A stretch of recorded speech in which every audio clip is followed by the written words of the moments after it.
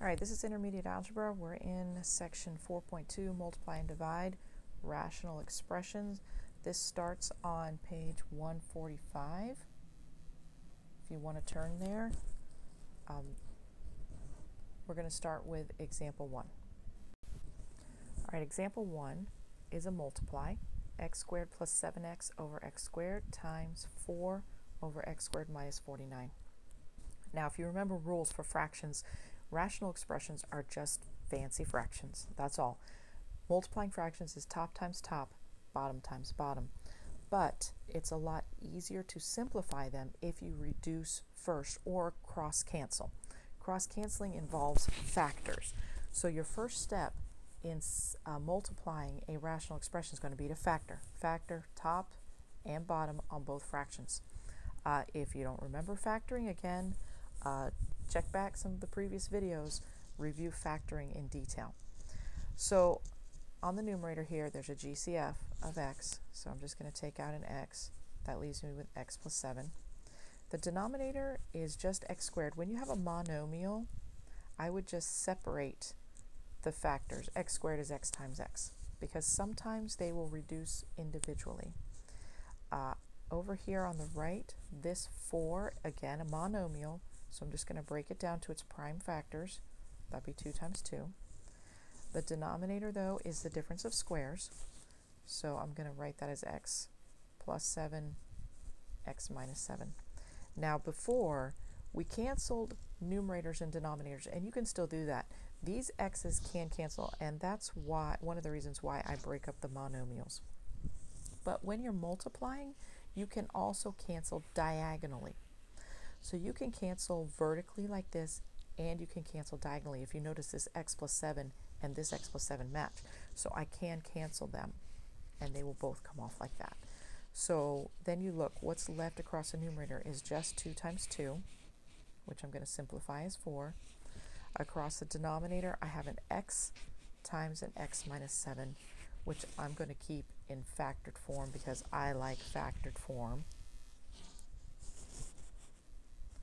That depends on your teacher.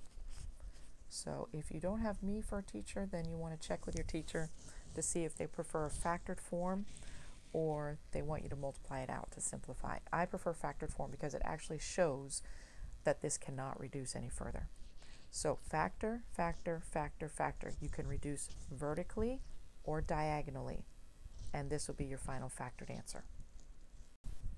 Okay, example 2, still on page 145, says k cubed minus 3k squared minus 4k over k squared minus 1 times 9k minus 9 over k squared minus 9k plus 20. You can't cancel before you factor. I know that you guys would like to cancel these k squareds. You can't do that. You certainly can't cancel them. You can't cancel this 9 here. You can't cancel terms. Factor, factor, factor, factor, and then we will cancel with factors. The first thing I notice in this numerator is a GCF of k. So when I pull that k out, I'm left with k squared minus 3k minus 4, which is a standard trinomial. I believe that this trinomial factors further, so make sure you continue to factor. GCF is still there. These factors turn out to be k minus 4, k plus 1. So this is gone now because I factored it down a little further. The denominator here, k squared minus 1, is the difference of squares. So I'm going to put that here. That will be k plus 1, k minus 1. Over here on the right, this numerator has a GCF of 9. So I'm going to factor out a 9. That will leave me with k minus 1. The denominator is a standard trinomial, so that would be k minus 5, k minus 4. And then I'm looking to see what can reduce. Remember, you can reduce anything that matches vertically, like these k plus 1s match. So I'm going to start by reducing them off. Or you can reduce things that match, diagonally, like this. So look, this k plus 1, this matches. So you can cancel this way, diagonal, or this way. So let's cancel the k minus 1s here. and also the k minus 4s. And that means that we're left with, across the top, just a 9 times a k, or 9k in the top.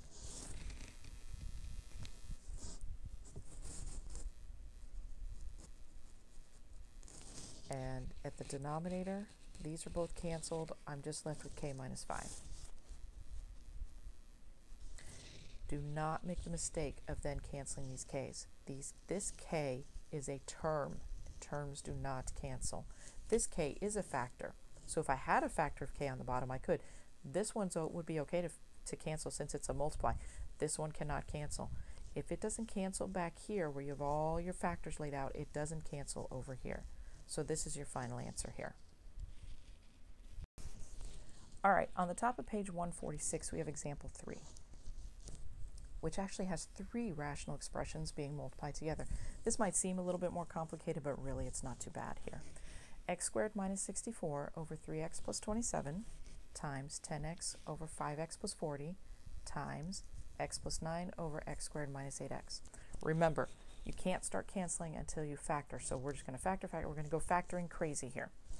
I'm just going to start here at the left. X squared minus 64 is the difference of squares. So when I factor it, x plus 8, x minus 8. The denominator underneath has a GCF of 3. So 3 times x plus 9. In the middle here, 10x is a monomial, so I'm just going to break it down to its prime factors, which would be 2 times 5 times x. Underneath it, 5x plus 40 has a GCF of 5. So that leaves x plus 8. And I hope you can see already the whole reason for breaking down this monomial. Do you see this? These 5s are going to cancel.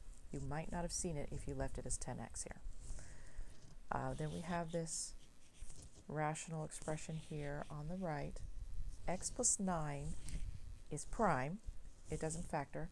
Sometimes it helps if you want to put parentheses around it so that you recognize that the entire thing has to cancel with another matching binomial. It cannot cancel individually pieces. The denominator here has a GCF of x. So x times x minus 8. And now you can start canceling. Remember, you can cancel vertically or you can cancel diagonally.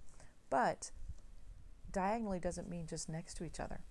Any numerator factor can cancel with any denominator factor, even if they're this far away. So that's what I'm going to start with. I'm going to start with that x minus 8. This x minus 8 cancels with this one as long as one's in the top and one's in the bottom. It doesn't matter how far away they are.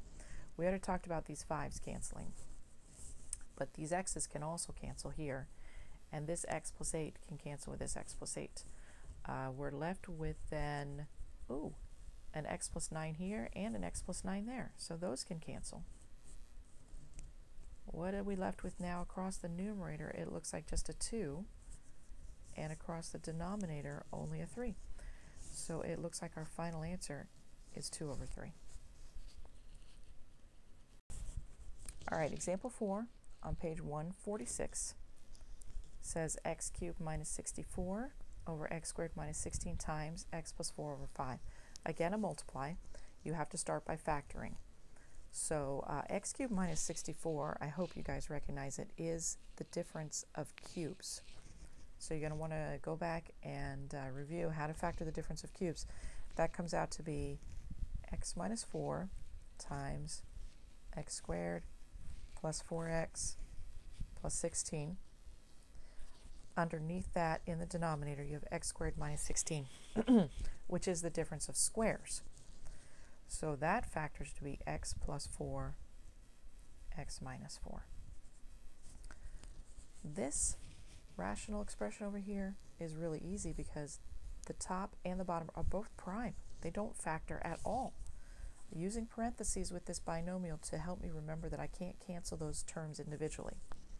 Then when I get ready to cancel, x plus 4 here cancels with x plus 4 here. X minus 4 canceling with x minus 4. So don't forget, you can cancel any numerator with any denominator diagonally or vertically. So it looks like we're left with this trinomial in the numerator and this 5 in the denominator. So x squared plus 4x plus 16 over 5. And that would be your final answer here. Okay, I'm going to do division on the next video because I don't want this one to be too long. So to go on to example 5, click for the next video.